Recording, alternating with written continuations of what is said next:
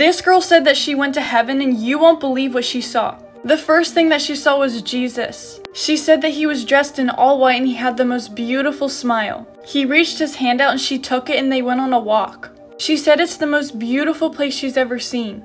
And there was grass everywhere. She couldn't even describe the color of it. But it gets even crazier. She said that the tips of grass had gold on it.